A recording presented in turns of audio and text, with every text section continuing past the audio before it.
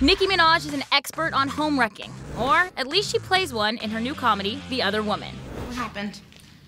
It's gotta be something big. You were crazy about him 2 days ago. He's got a wife, okay? He's married.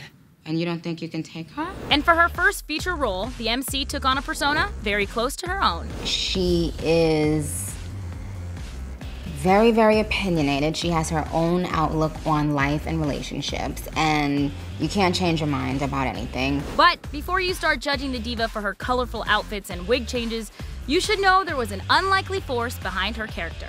I don't want people to think that I came in the movie and said I have to change my wig every scene.